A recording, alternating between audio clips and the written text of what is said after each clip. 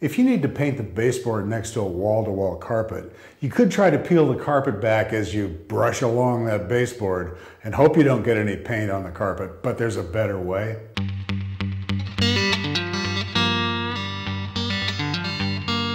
Al Lemke from Hopewell Junction, New York, has figured out a way to get the masking tape between the baseboard and the carpet. Here's how he does it. And you want to use this sticky blue masking tape that's going to actually adhere to the carpet. You don't want to use a light tack masking tape that's going to run the risk of pulling away.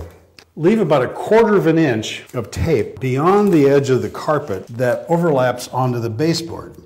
Now I take either a putty knife or my 5-in-1 tool and start working at one end and push the tape down.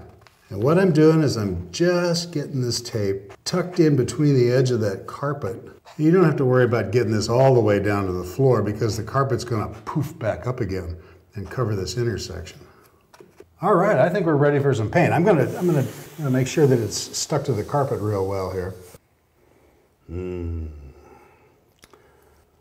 Nice color there. Now that we let it dry, we're going to pull this tape up and see what kind of an edge we ended up with. Here we go.